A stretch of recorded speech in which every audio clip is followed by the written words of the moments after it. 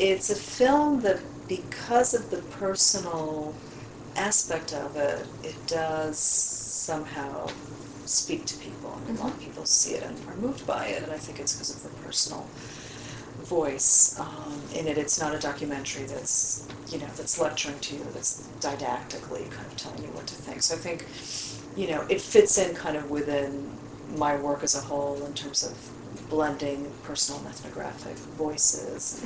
You know, it's there as kind of part of the an example of the way I do anthropology.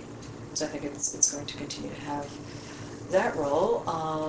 And it's a document of a particular moment in the history of the Jewish Cuban community.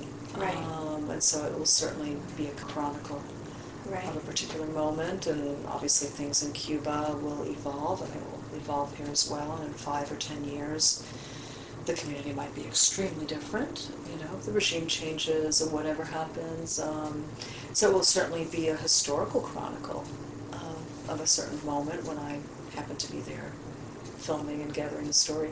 Sure. So it'll serve that purpose as any ethnography does. It's a chronicle of historical moments.